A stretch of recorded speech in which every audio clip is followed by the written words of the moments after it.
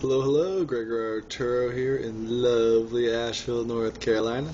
So I have a new design to show you guys. It's actually not a new design, it's been built. It's finally been built.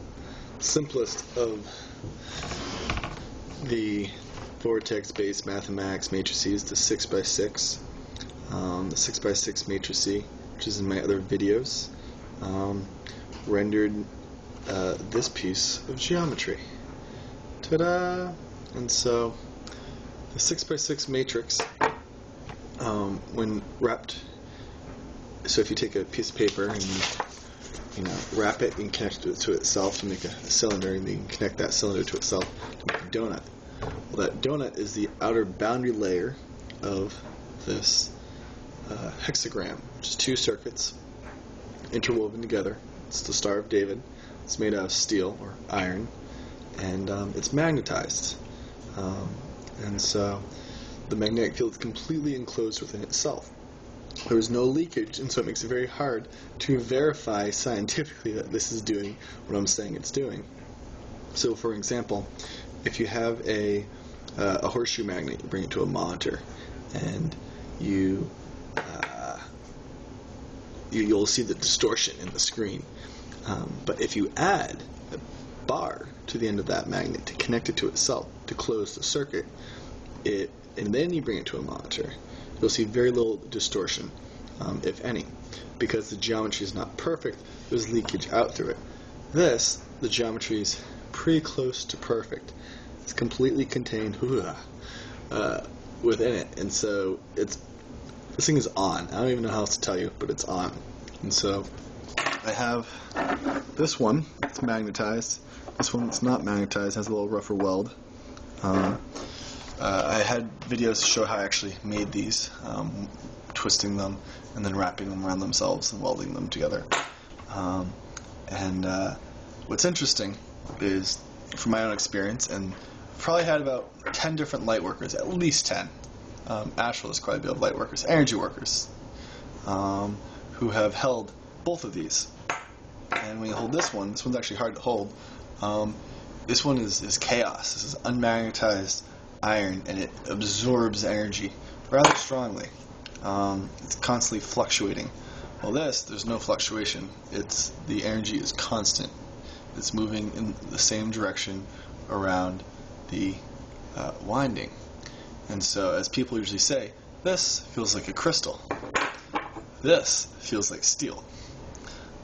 And I've gotten complete consensus.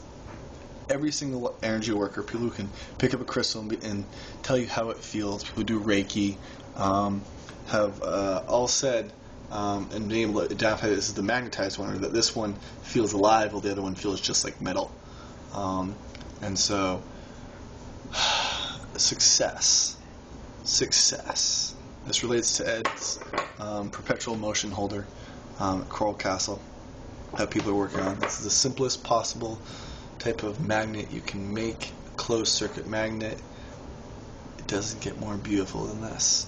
I'm making other coils, copper and aluminum, dodecagram, which is the rotting coil, and the octagram. I should be showing those.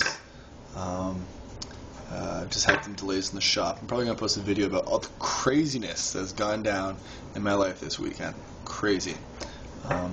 Anyone's interested in purchasing any of these, let me know. Or any of the coils I'm going to be making. I really need money to help me on the projects I'm working on. Funding is getting short. I have funding, but funding only goes so far. And at the moment, part of my shop is being dismantled. I need more tools, and I've secured quite a few tools, but not enough. And so, yeah, you want to help me out? That would be great. And I have some things to offer if you're interested. This feels great. Fall asleep with this under my pillow lately. Probably would also make a really cool necklace. Actually, it would. It feels like it opens up your heart.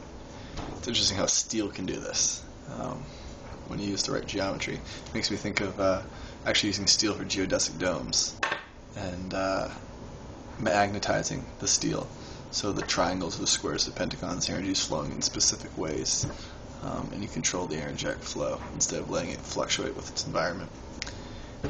And yeah, so there's my 2 cents. And if anyone has any ideas on experiments or tests you want me to do with these, I have my systems or symbiotic systems I'm going to create of other star geometries together with these guys. It's only a piece to the puzzle, a core, if I could say the least. And yeah, you guys have a good one. Ciao.